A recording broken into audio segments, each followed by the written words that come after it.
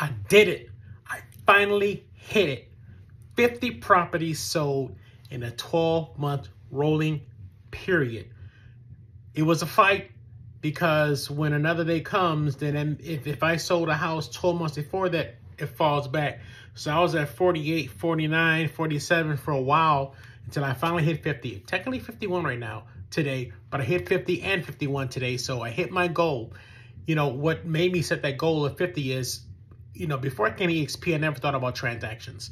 And so because with EXP, when you cap your $16,000 cap, you can get it back in stock. But then what you have to do is you have to do 20 transactions after that. So I have to focus on transactions. And so what you focus on expands. What you focus on expands. I'm a true believer in that. And so that's what I focus on no matter what the dollar amount is, my transactions, and I hit it 50. So my next goal is 100. Let's get it done.